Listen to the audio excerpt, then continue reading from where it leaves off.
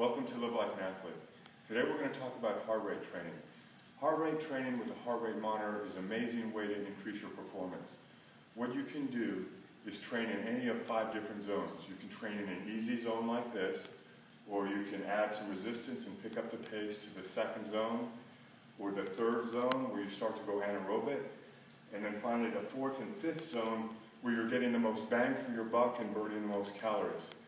Now the best and most efficient way to do this is using a heart rate monitor. The heart rate monitor that I'm using right now is the Mio Alpha.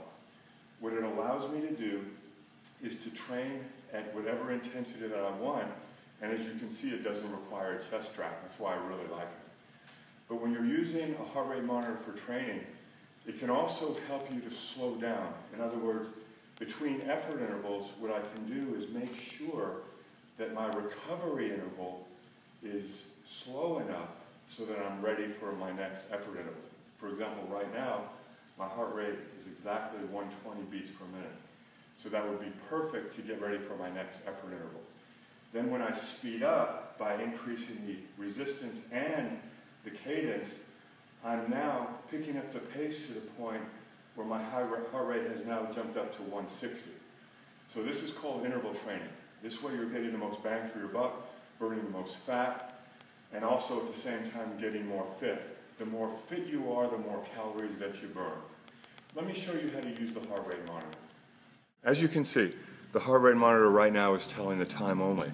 All I have to do is push this one button, and then it will start taking my heart rate. And you can see right now, it's still finding it, and in a few seconds, then you'll see I'm at 112, and then I'm going to pick up my pace. And as you can see, when I begin to pick up my pace, the heart rate monitor is going to pick up, and then I have to also increase resistance, because a lot of people don't realize if you just pick up the pace without increasing resistance, then you're not doing that much more work. But you increase both pace and resistance, that's when you'll see a dramatic increase in your heart rate. Are you ready? And the great thing about heart rate training is you can use it for any athletic endeavor. If you're playing tennis, between points, you can check your heart rate to make sure it's down to the proper level of activation so that you're not going to be too excited for your next return of serve.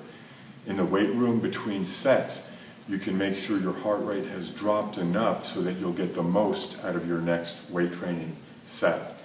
If you're stretching, you should make sure that your heart rate is at a very, very, very low level, so that when you're stretching, you want your heart rate to be at a very low resting rate.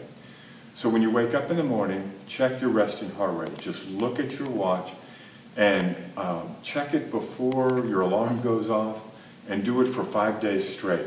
And that'll give you a true resting heart rate. You can average that and find your resting heart rate. And then your maximum heart rate, you could subtract your age from 220, or what I recommend is if you're on a bike or if you're running, is check your heart rate at the highest level of intensity and then see where that number is, and do that occasionally, because many times that number is going to be your true maximum heart rate, because that 220 minus your age is not an exact science. Your heart rate monitor is a great personal trainer, it's a biofeedback tool, and it's a motivator. Thanks for joining us for Live Like an Athlete. We'll see you next week.